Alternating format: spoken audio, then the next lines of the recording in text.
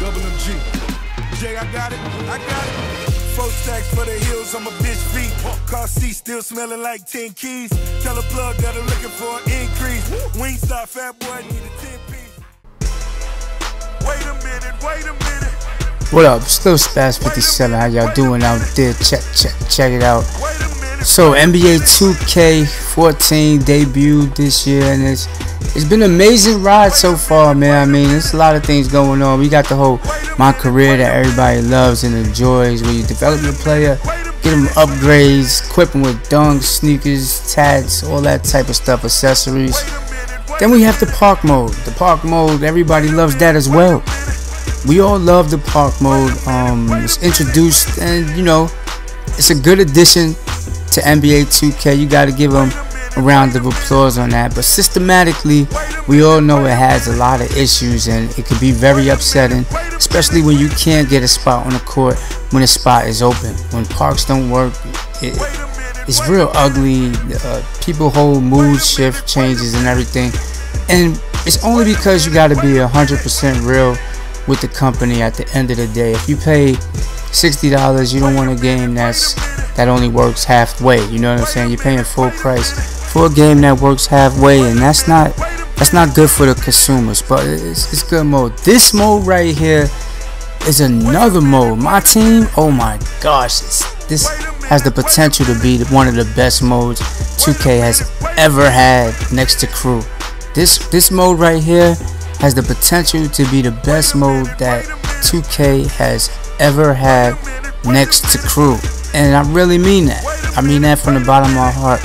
I'm saying this game right here, with the exception of its glitches, which, you know, kind of hinders its performance when you look at things like you losing your diamond cars that you work so hard for, you losing players that you spent VC on, and that's not good at all, because when you come out of your pocket and you're really spending money, real money, for VC and for the game to glitch out on you, you know what I'm saying? And if, you know, you have to figure things out like uninstalling and installing the game to get your foul back, you know, and that's like, if you don't know that, that's what you do to get the cars back, and that's not good at all. Now, when it comes to the 2K today, this is one of the biggest frustrations as a gamer for NBA 2K, in my personal opinion, other than the server issues that it has and what I was just mentioning with my team and the parks.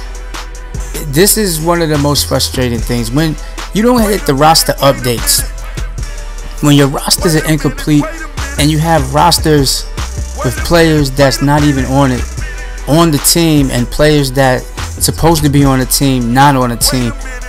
That's like a gamer's, especially someone that plays simulation ball, not the arcade style, because there's a community out there that doesn't even play my team or my career or even mess with the park, because they're so adamant, you know, about sticking to sim NBA, you know, the NBA. And I think at times 2K misses out on the NBA aspect of NBA 2K, you know. But let's keep moving right along. So this is still, for us online gamers, we're missing our online association. We really would like to have that back. We really would. I mean, there are plenty of people out there that play this mode as well, and other people are just concentrating on the arcade aspects of the game, whether it be, you know, for the entertainment value or their YouTube channels.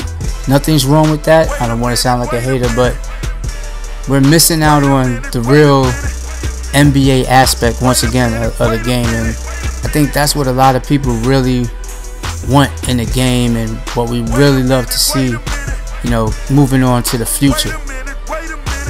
Now, practice plays.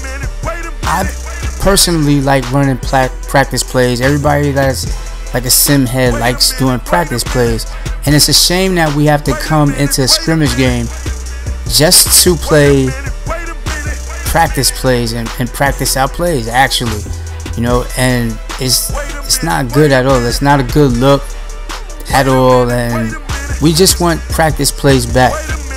We shouldn't have to go to scrimmage or even learn the plays on the fly. We should have ample time in our own environment with just our 5 guys practicing plays like it was in last gen. And I think that's missing from the game. That's a big issue that a lot of sim gamers is having. And basically we feel like they don't even cater to the sim community anymore at all. Like it's everything's my team, my career, my GM. I guess that was supposed to take over association, which involves a lot of VC that we're not too happy about. Microtransaction as a whole, we're not too happy about.